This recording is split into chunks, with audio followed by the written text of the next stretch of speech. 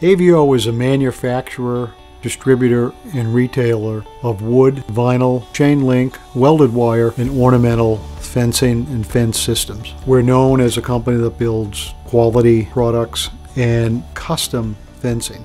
Our primary location is in Stoughton. We have two buildings, one where we manufacture the wood fence, and the newer building is where we manufacture the vinyl fence. We also have a yard of about 1.5 acres that is where all the products that we buy are stored. The second location is in Hingham. In fact, it's a great location because a lot of our customers buy hardscapes from Plymouth quarries and they can come over and get their fencing from us. And then our third location is in Plymouth. That's a great location because customers from the northern part of Plymouth, Cape Cod, can easily get there.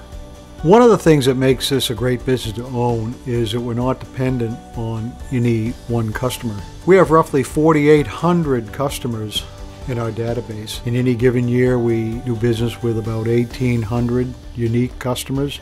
AVO is a seasonal business. We typically do 90% of our revenue in 8 months. This is a unique business model that we have here where we manufacture everything in one location and then we have yards in other parts of the state. There's a lot of potential to grow the revenues of this business. The quickest and easiest way would be to set up yards in other parts of the state or in other parts of New England that are underserved now. We've invested heavily in our website, in our online and digital presence. That has generated a significant number of leads. Our website is ready to add an online store that will give us the ability to ship smaller products across the nation and internationally.